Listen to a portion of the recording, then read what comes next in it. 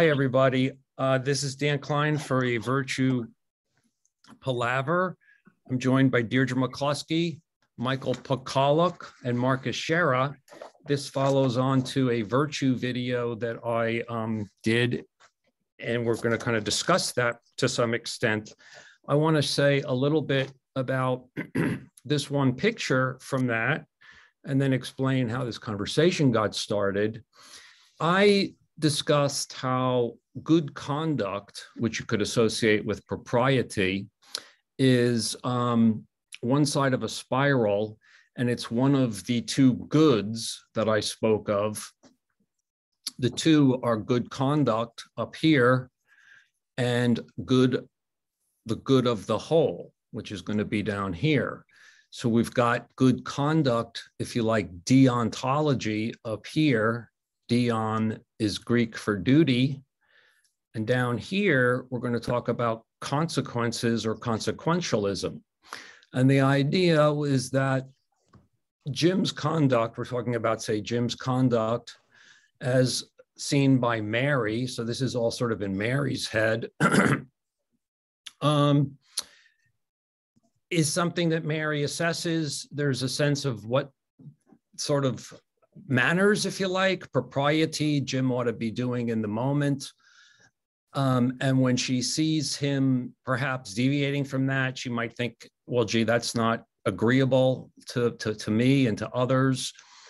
And that agreeableness figures into her sense when she turns to a consequentialist frame, beneficialness. Agreeableness is one of the things that figure into here.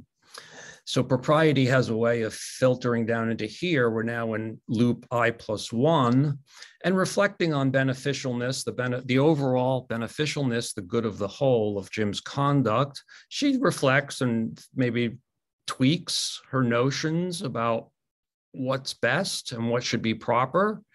And that then can lead to a new propriety. Propriety I+1, it's not necessarily a profound change, but it's a kind of evolution.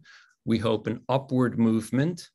This is a kind of diachronic process in Mary, and we hope that this spiral is coming up from the page. And this new propriety then figures into her notion of the beneficialness again, and that goes on and on.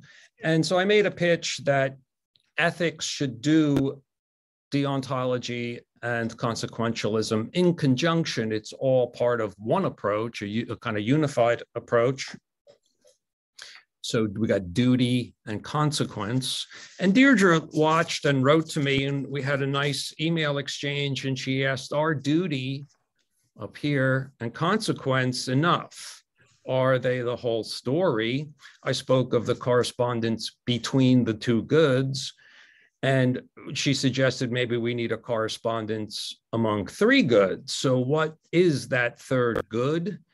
And perhaps beauty, the beauty of conduct. And I suppose you could think of that as good aesthetic. So then we could have three goods: good conduct, good of the whole, good aesthetic, and maybe we should think of correspondence among the three goods. And here, by the way, let me say, I think it's useful to realize that there is a distinction here between beautiful to Mary and beautiful to God joy up here. Now, those are related, but still, I think it's worth minding this distinction between good in her eyes and good in God joy's eyes. Now, in my lecture, do I actually treat virtue as beauty? And I think in some respects, actually, I could argue that it does, but I won't, revisit that now. But I'm very open and favorable to this idea of making it the correspondence among the three goods.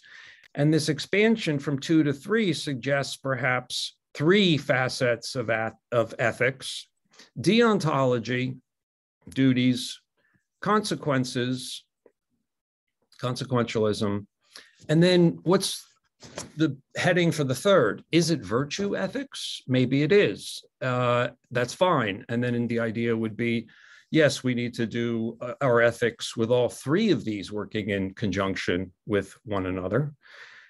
And so let's proceed. And Deirdre, you're up next. And so you'll speak for perhaps 12-ish minutes, Michael for 12-ish, and then Marcus for fewer. And let's see how it goes. So I'm going to try to switch now to, let's see if I can do this. Whoops. There's Deirdre's picture. So Deirdre, you're on. Well, here's my point. There was a great attempt starting in the 17th century, especially among English thinkers, and coming to a head in the 18th century and then being conventional in the 19th, to find some little trick, some little formula for the good society and good individual behavior. For example, consequentialism was translated by Jeremy Bentham into a systematic utilitarianism in which it's okay for me to use you up if I'm a better utility machine than you, say. That's one of the large problems with act utilitarianism. Or there's Kant, as you said, deontology. It's your duty. This is to elevate not prudence, as Jeremy Bentham did, but justice to the chief single virtue. And boy, we're going to get a nice simple formula here, and that is Kant's categorical imperative, which is supposed to apply to any human, not any human, any rational being, whatever. And there's also from Hobbes and Locke, there's the choice option, the contractarianism as the basis for the good. We'll get this. You can see in John Rawls and James Buchanan among modern figures. We'll all sit down together and we'll all agree in some hypothetical situation to what kind of society we want. Now, the older way of looking at virtues, which you find in Christianity and in the pagan Mediterranean, and in Plato and Aristotle and Cicero and so forth, and you also find in the great Hindu epics of South Asia and in Confucian thought, and indeed in the thought of, Plains Indian coyote tales and so forth, is a listing of virtues and then stories to back up the individual virtues. In the West, kind of a thrown together system of the elemental virtues is, as this diagram says, the four so-called pagan virtues, namely prudence, temperance, justice, and courage. Those are the virtues of Apollos or any other military, and may I say, male society. And those then were added, onto which was added the three so-called Christian virtues, not because Christians are especially skilled at practicing these virtues, but anyway, or they're also called the theological virtues, namely faith, hope, and love. And the greatest of these is love. Now, by the way, love as a virtue, and indeed hope and faith for that matter, in some forms, are very foreign to the pagan way of looking at what the virtues are. So it's a strange combination, but it's, as I said, you can find it find versions of this truncated this way or that in virtually all human cultures. Now, the claim of virtue ethics, of which Adam Smith, I always cross myself when I mention Adam Smith's name, is actually probably the last serious exponent in Western philosophy until female British analytic philosophers, they're all necessary adjectives, in the 1950s revived it, this virtue ethical approach. Namely, let's look at the detailed virtues. Is what you quite properly call, and you and I decided, is the beauty part, because we regard it as admirable when someone sacrifices themselves for their country. Admirable, or if in an evil cause, not so admirable. We regard it as sweet and good if someone is loving, as long as they combine it with prudence in their love and temperance. So these 7 virtues can support how to express it. They're the elements, the oxygen and hydrogen and so forth, that you combine to make the other virtues. The long list of possible virtue terms in English or French or anything you want. I'm saying, and Saint Thomas Aquinas said, and indeed Adam Smith said, especially in the 1790 edition of the Theory of Moral Sentiments, on which he was working when he died, these can be made into molecules, so to speak, which are the detailed virtues. For example, the virtue of commercial enterprise is clearly a form of courage and hope and prudence, those 3 combined. Now, it's not, there are other things like commercial enterprise that are also composed of these 3, but that's true in chemistry too. And the point is, and here I'm going to end, the sort of snappy solutions that under the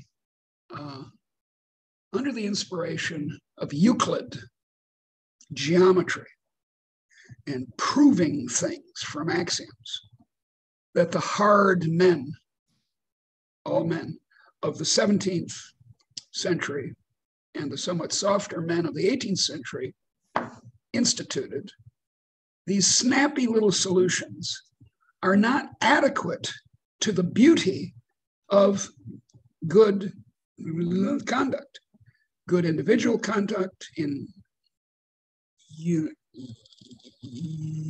terms, dear, or the resulting social good of the whole conduct. One more point. Modern philosophers of ethics and politics tend to focus in a Kantian way on one virtue, namely justice. And I think that's very strange. I'm here at the University of Arizona, where the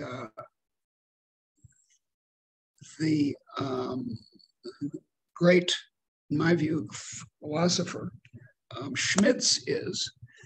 And he's writing a book in which, like all the other analytic philosophers, at least, the English-speaking philosophers, all he talks about is justice.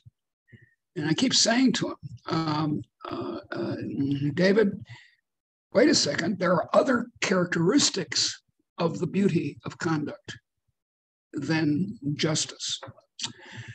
So that's my case, that in order to do ethics right, we've got to have these virtues or some other selection of them, and this is my true final point.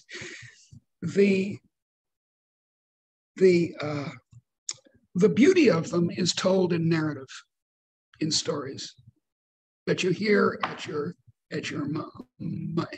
mother's knee, or that you hear in the culture. Now, this means that there's not going to be one solution. Sorry. And then we have to make judgments about whether other cultures have the right stories. But too bad, that's the way humans are. Mm-hmm. Perfectly rational beings, maybe not, but we're French or Chinese or Americans, not Kant's or Jeremy Bentham's ideal calculator. Excellent. I'm going to just pose a question, but I don't want you to answer it, Deirdre, because it's, I think the question that's hanging, and then I'm going to just go right to Michael. The question is, say, virtue ethics, does it demote or push out deontology, consequentialism, or is it about a conjunction with all of this? This, to me, is kind of the bigger question we're getting at. So, Michael? All right, so everyone can see this now? The yes. Virtue we're after. Yep. All right, so I listened to Dan's fine presentation and read Deirdre's notes, and I thought to myself, well, what can I contribute to this as a philosopher who's really mainly working in the classical tradition? Of course, I'm familiar with all the figures that Deirdre mentioned. So I want to discuss the cardinal virtues and why historically, and really up to Adam Smith's time, as Deirdre said, the doctrine has been appealing to systematic thinkers about virtue as well as kind of commonsensically. And then I want to use this doctrine in support of Deirdre's virtue-based defense of market societies, which I find really fascinating. And I'm thinking about the relationship between that argument and Michael Novak's argument, who's a late dear friend and colleague of mine. So these, of course, are the cardinal virtues: prudence, justice, courage, moderation. They're just there so that you can see them. And I want to say in the classical world, there are three somewhat competing conceptions of virtue. And first point I want to make is that the doctrine of cardinal virtues serves to integrate these, and that's one of the bases for its appeal. So here's one formulation: what puts something in good condition and renders its work good. So you find that in Plato and Aristotle. Sharpness in a knife, for example. Putting it in good condition would include making it attractive. So it's thought that there's a kind of natural relationship between things that are good and things that are beautiful. The perfection of a power. This is bulk and a muscle, as Aristotle's own example. The virtue, the very word virtus, is male, as Deirdre's pointed out. Fortitudo means really strengthness. Courage is strengthness. I want to say the tendency of the first definition and the third are to broaden the notion of virtue, whereas the tendency of the second is to try to focus it and find just one point of power, so to speak. And then the third is any praiseworthy stable trait. And you find this in the kind of Aristotelian school of virtues and vices. Just anything that you can praise and somebody is going to count as a virtue. Even beauty and grace in a body. And this is the problem that Dan raised in his, well, why don't we count that as a virtue, right? So I've written these definitions in such a way that they have wide scope. Now they apply to inanimate things as well, because that's the classical concept. Is sometimes people say it should be excellence rather than virtue. And they purport to pick out objective traits. And by the word objective, I mean simply that it's not depending solely on perception and reaction. So in Dan's scheme of the spiral, there's a large element there of reaction to propriety and standards of propriety in one social group. And Aristotle does have passages where he acknowledges that, for example, but it tends not to be the focus of the classical conception.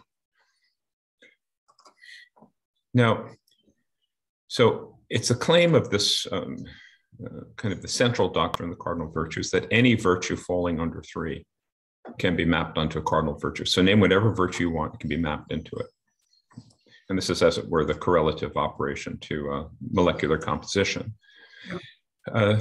And there were three different devices that were used to do this mapping. So one is the way in which a species might be regarded as part of a genus. and that was called the subjective part. And the way that a component is part of a larger whole, that was called an integral or quasi-integral part. Quasi because it's not strictly a thing, it's a kind of conceptual whole. And the third is if one powers part of another if it's implicit in it. A very trivial case is that if I can lift 100 pounds, I can lift 30 pounds. The power to lift 30 pounds is implicit in the power of lifting 100 pounds. But there are much more interesting cases, similar to what we would call off-label use in the use of pharmaceuticals. This was called a potential part. So here are examples: fairness in market exchanges, plain dealing. That's a species of justice. That's a part of justice. Taking care to deliberate well. That's a component at arriving at a decision prudentially. Prevailing in some worthy challenge over obstacles, magnanimity, that's implicit in courage. It's some kind of potential transference of what would in the standard case, be identified as courage. Now, there are two upshots of this mapping project.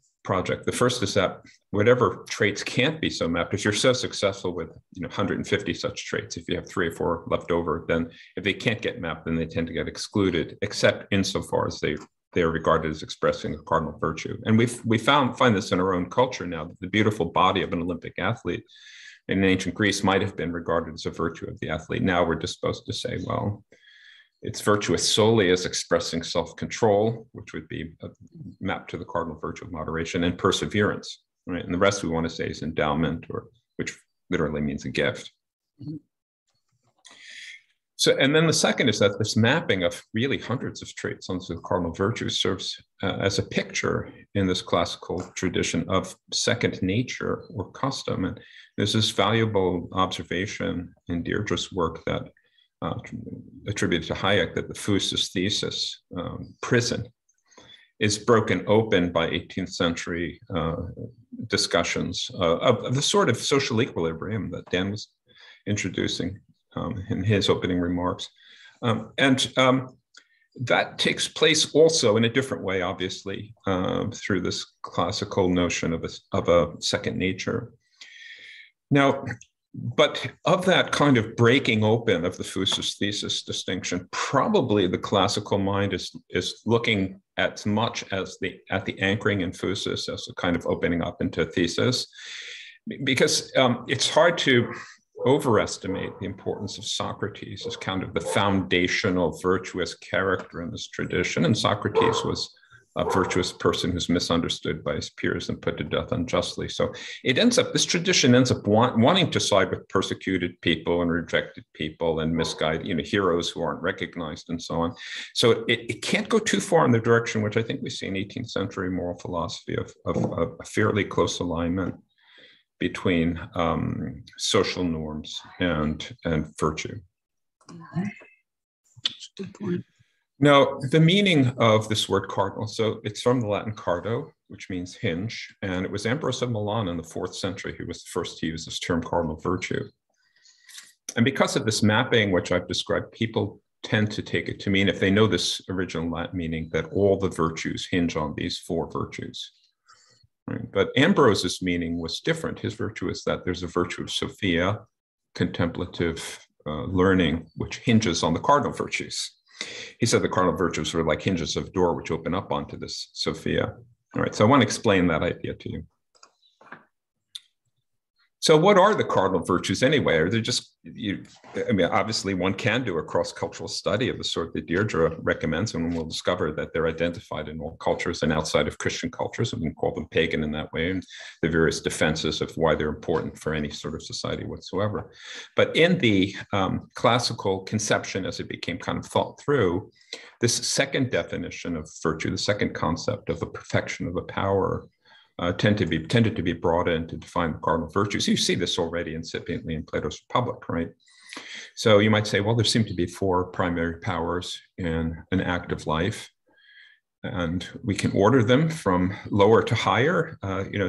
Dan has this interesting observation that we do identify the higher with the virtuous.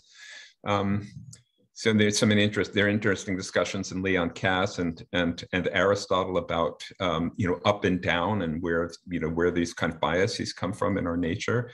But desire, let's say that's the foundation or the bottom. Concupiscence, appetite, market maximization behavior would be put here. Spiritedness, ira in Latin, thumos in Greek, will, next up on the ladder, then reasoning, ratio. Now, first we're thinking of an active being, so this ratio is prudential, practical, it's savvy more than anything else. But the way I put it here, there's a space, right? We might ask, well, isn't there a use of the power of reason, which is simply to know the truth? And there is, of course, but it really didn't become prominent until the development of axiomatic geometry, I think. So that's when Plato's forms came into existence, so to speak. He realized there need to be objects of this power, right? So then you had a kind of completion of this with now not ratio, which is discursive reason, but more like contemplative reason. It's called intellectus. There's a second name for it in Latin. And it had its own perfections, and they were called knowledge and wisdom. Scientia, science, comes from this. Now, Socrates was so overwhelmed, and I think Plato was too, the saying over the academy, let no one unskilled in geometry enter, right? That he insisted that all virtue just is knowledge, right? Here's the second concept, right? That virtue has to be some kind of bulking up of a power, and the highest power in a human person is this kind of power of reason, and therefore that's what virtue is, right? But right away, and you even see this in Plato's own dialogues too, objections arose to this. One is a verbal one, that intellectual virtue seems to make someone simply good at something rather than good simplicity or good simply, good at geometry, good at healing. And then the behavioral one, which you see in the Gorgias, sorry about that people can obviously misuse intellectual virtue for bad. And it's a mistake that people haven't realized today because we're still trying to teach virtue in classes in the classroom. So Senator Ambrose, so he wants to say, well, intellectual virtue, knowledge, and wisdom hinges on these hinge virtues. So I recall those two other conceptions of virtue: what puts something in good condition and render its work good, and the perfection of a power. Well, that's not the other one I've been discussing this. So the doctrine of the cardinal virtues integrates these two, that intellectual virtue, in the sense too, perfection of what it would be regarded as the highest power in a human person, works as a virtue in sense one, only if the cardinal virtues are already present. So in that sense, it becomes a kind of capstone. It is the prominent virtue, but it works that way only if it's placed properly over a kind of pyramid of the other virtues. Yeah, that's right. So, and then here I want to apply this to the McCloskey thesis about market societies. So assume that bourgeois forms of the cardinal virtues are already elicited and upheld in market societies. That evince innovism. And my colleague, a former colleague, Novak, liked the term capitalism. He said we can take this from Marx. I mean, just say, well, the Latin root is head. He relied a lot on the work of George Gilder at that point, that an innovist society depends a lot on intellectual creation, intellectual property. So then in such a society, on classical grounds, and I'm giving a classical argument here because obviously one has to argue on the right and the left. So the left would be socialists and social justice warriors who are going to talk down free market societies, and then the right would be people who are nostalgic for the Middle Ages and distributists and that kind of person. And so on classical grounds, right, intellectual virtues in that society should be included in any virtue-based assessment, kind of the state or progress or excellence of that society. And what I mean by that is it's not simply that with increased wealth comes, of course, increased leisure and increased material means for pursuing intellectual endeavors, which would be a merely accidental or incidental relationship. But rather, can we sustain the claim that the cultural premise that we should associate with one another primarily through reciprocal win-win transactions? If that's acted upon, there's an extra M there at the end of that word. If that's acted upon, does it tend towards an unprecedented, widespread diffusion of intellectual virtue? And shouldn't this count?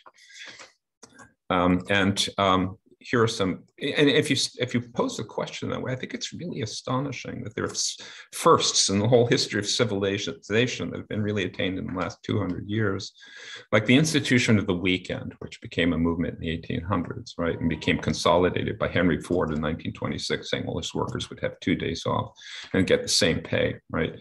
That was because the workers were, just basically getting drunk on Sunday, and they needed Monday to recover. And there's this movement of Saint Monday, to make Monday a day off as well. So he pulled it back, and that's when football became a big deal. By the way, and the football craze arose at roughly the same time. But if you go back to the original literature about the 2-day weekend, it's actually to encourage also reading and study. It was the first time that leisure is expanded culture-wide for some purpose other than worship. That's extremely important. Then you have the wealthiest man in the history of the world using his great wealth to place free storehouses for books in local communities. Like, if you just describe this in a way that doesn't refer to historical fact, it's what is going on here? Yeah, well, that's what Andrew Carnegie did. Or what about legions of conquering soldiers returning from victorious conquests in foreign lands to enroll in contemporary equivalents of Plato's Academy and Aristotle's Lyceum, or the so-called Servicemen's Readjustment Act of 1944, the GI Bill. That's extraordinary. It's never happened before in the history of the world, right? Or something else that we take for granted, the licensing of the learned professions, right? So medicine, law, accountancy. Well, what does it mean for them to be licensed, right? What it means is that their public understanding is reached, that there's a reciprocal agreement of trust whereby they serve the public interest in exchange for prestige and what's recognized widely as higher compensation than for other lines of work. So this is, and these are just like off the top of my head, 4 examples, and it's really kind of astonishing. So if one and this is again a classically based argument for extending virtue beyond the moral virtues to intellectual virtue, and if you do, and of course, in each case, we'd want to argue this is not incidental in the way I meant, that rather it's a kind of natural development of reciprocal transactional understanding of the relationship between capital and labor in the first case, and so on. It becomes a really powerful argument. Okay, so that's me. Thank you very much. Marcus, are you sharing, by the way? No, I don't have a screen to share. I was just going to do something else. But yeah, I just wanted to mention first that I was first introduced to virtue ethics through Deirdre's book, the first book in her trilogy. This is where I really started to get interested in it. And I was interested in Deirdre's stuff because I was interested in economics and ethics and American pragmatism and how those things all particularly related. But as I've gotten more into economics and studying more directly economics in the past few years, I always have Professor McCloskey in the back of my head reminding me to look at virtue and how I don't want to dive into a prudence-only framework. So what I just wanted to share was a little something that I've written that I think I hope connects with the rest of the conversation, but to me, it summarizes a little bit of how Professor McCloskey wanted us to use virtue directly in economic analysis. So Aristotle says that virtue is knowledge about the soul. Knowledge of virtue is knowledge about your proper practical role in both the polis and the cosmos. Virtue, in that sense, is a knowledge that is intensely practical. The goodness of a virtue is a meaningful goal that is self-motivating. A direct understanding of virtue connects good conduct to the good of the whole. The utilitarian vision has spent a lot of computer time describing the contours of the good of the whole, but none motivating or clarifying good conduct. The Kantian deontological vision has spent a lot of time laying out the standards of good conduct, with the contributions to the good of the whole playing second fiddle. Without a reason beyond the rules to conduct yourself well, the thorough instructions fall flat. A virtue, when apprehended, describes both what you are if you contribute to the good of the whole, and it gives practical instructions on the proper conduct towards that end. Holding that something is virtuous motivates the pursuit of said virtue. Virtue ethics provide us with genuine knowledge, with something that is true in a practical sense. If ethics is practical knowledge, how can we afford ignoring it in economics, the science of practicality? In economic terms, knowledge of virtue is knowledge about the production function of you, which by definition you are trying to maximize. The knowledge that we've accumulated in economics itself might be thought of as a study in the virtue of prudence. When an economist aspires to positive over normative claims and to remain agnostic about morality, they usually are just burying the lead and covertly declare prudence the only meaningful moral lens. Yep. In other spheres, we allow ourselves to declare chemical, biological, or psychological theories true as background to our economic models. Growth happened because scientists finally found the true theory that led to the steam engine and the cotton gin. Again, though, I'll say, if ethical knowledge is practical knowledge, why don't we allow ourselves to presume ethical truths as a meaningful discovery of how to live better by our little men in the model? When Jim sympathizes with Mary, he discovers something real about the world that elevates his behavior. It changes the matrix in which his decisions are made. When a man discovers his place before God, how can that truth be less impactful than man's discovery of the laws of mechanics? When we separate the positive from the normative, we separate the common meaning between the true and the good. Pursuit of the true without attention to the good, or pursuit of the good without attention to the true, leaves us with neither truth nor goodness. If ethics can't help us explain the world, then the ethics that we are presupposing is not about the world. Now, I don't know how to begin addressing this problem, but I suspect that the answer comes from dwelling in the great mind of Adam Smith, as Dr. Klein has spent so much effort helping us do. A complete economics pays attention to more virtues than prudence, heals the positive normative division, and binds back together the theory of moral sentiments with the wealth of nations. And so with that, I'm just looking forward to the rest of our discussion. Me too. Thank you so much, Marcus. That was splendid. Everything was splendid. So I'm wondering, are we disagreeing with each other at all? No. And if so, where? No, I don't see I don't see any disagreement. I see supplementation. I see depth. I see additional tactical points that haven't occurred to me from all three of you, and that's good. That's to the good. And it heals the break between the social sciences and the humanities. It seems to me to go in this direction. Mm-hmm. If we keep trying to fit, as you say, Marcus, if we keep splitting the positive and the normative, I think this is true in Michael's case and in yours, Dan. If we keep trying to do that, we end up throwing away, for purposes of understanding societies and improving them, the stories, the theology, the philosophy, the histories of humans. and I say again, against Kant, who one extravagantly admires for very good reasons, against Kant, it's not the case that we should be looking for theories that fit any rational being, whatever. A six-headed being, a rational being who lives in interstellar space. I don't care about that. I care about, as we say, practical reason. A lot of what you say, Michael, is new to me. Yeah. What do you say, Michael? What do I say myself, or whether it's new to you? What do you mean? Are we disagreeing? Oh, are we disagreeing? Oh, no. And I didn't intend to disagree. I did. Just as Deirdre said, I wanted to supplement, to complement, to add a new dimension. Yeah. So should we look, it's the long story of human thinking about ourselves. And it's been going on in written form for 4,000 years. Let's not throw it away in aid of some, tricky little Max U story. So if we think of virtue ethics as just very, very practically or basically, like you use the word, a list of virtues, some of them are more prominent and cardinal, but a list, and they're manifested, they're incarnated in a way in beings and stories. That's virtue ethics, talking about all these different virtues. There's deontology, there's consequentialism. So are we all saying that all three of these have to be integrated, kind of interpenetrating, all part of ethics? I think so, but I just want to confirm.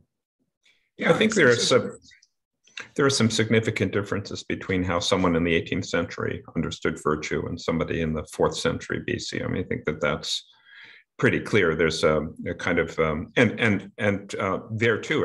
It's a lot of it is complementary, but in the 18th century is a sort of awareness of sensitivity, of a kind of group behavior. Attunement to the others and a kind of automatic correction or spontaneous correction of one's assessments in relation to others. I think you did a very good job of exploring that, Dan. I think that's underdeveloped in the classical picture, but I don't think it's inconsistent with it.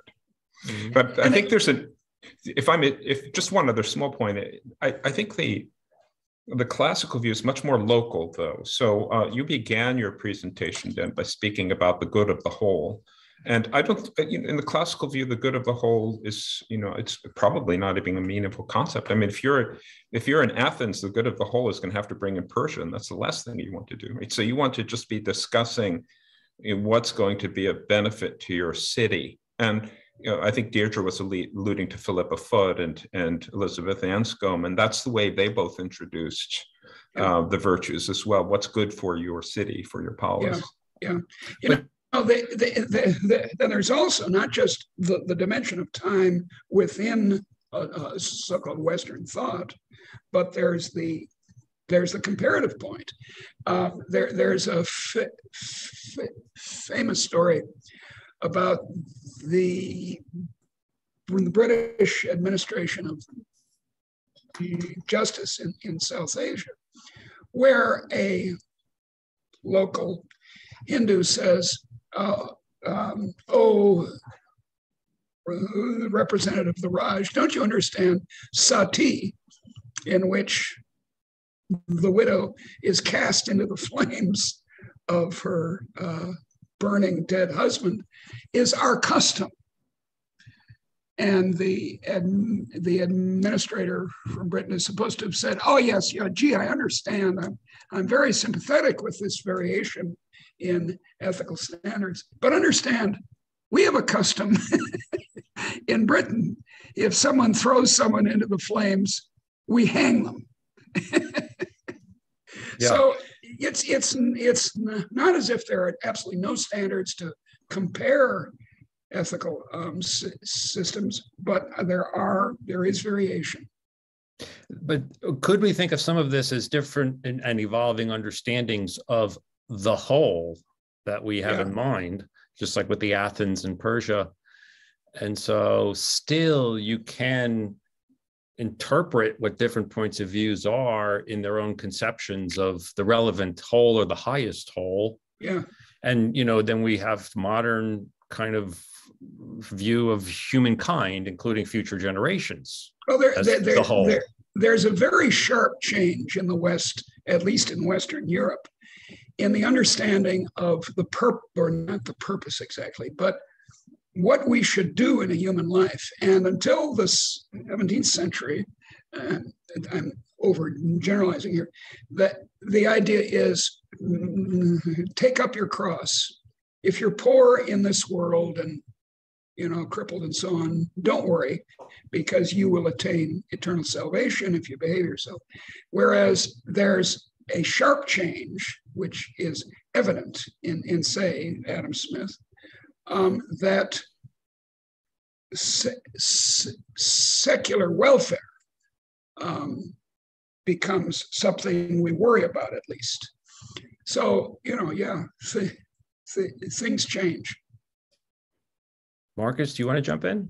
Yeah, I was going to mention that I thought that the most interesting part of your video, Dr. Klein, was when you talked about history and how you, because people do worry about that. People think you can tell stories about how in the past we have sort of received wisdoms about this being virtuous or that being virtuous, but it's another kind of modern spirit to reject history or conventions or things that we've received from the past. That's and true. That might itself be, there's obviously got to be something right about that. On the margin, snip this or that off, sometimes cut off a big branch like slavery in the 1860s or something like that. Yeah. But it is very hard to straddle both of those things, that there's a moral truth beyond what we have now, but also we can't get there without where we've been in the past, even if that means cutting off parts of that past.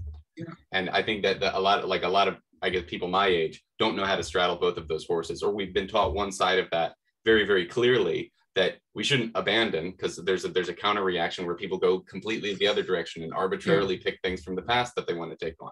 And it's very strange to, whoever's doing it right is not going to be friends with anybody, you know. Yeah. It's not going to be friends with the future or the past.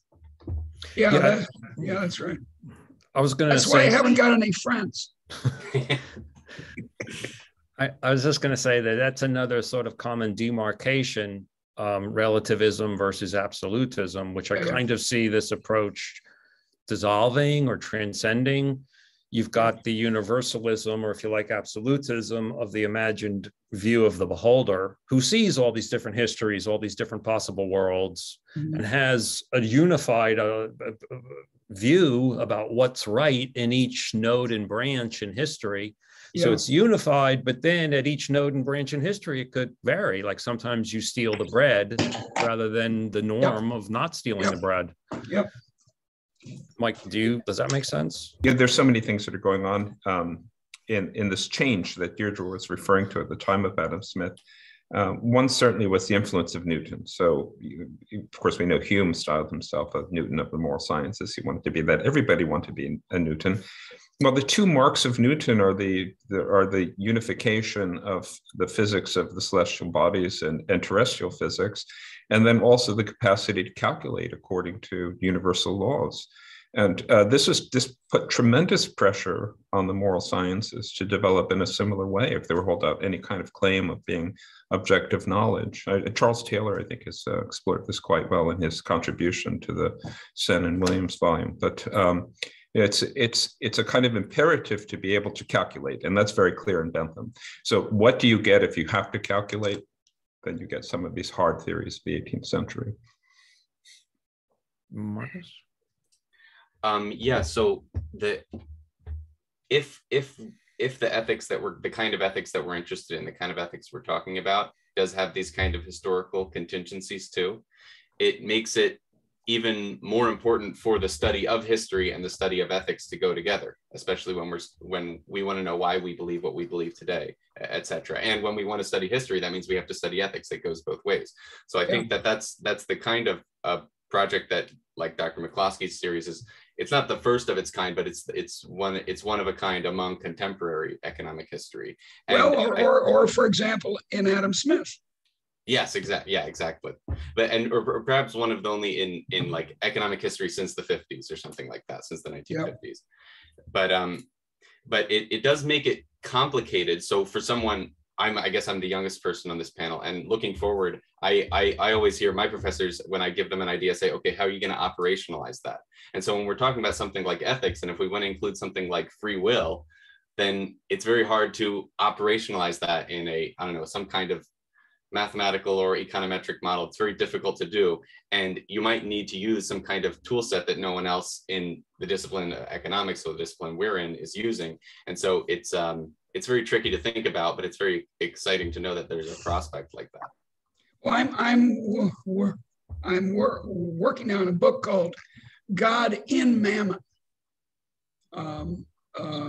which is an attempt to do exactly that, to make it's aimed at theologians, and to try to get especially progressive theologians in the conventional term to understand that mammon, Aramaic word for wealth, is not evil in itself,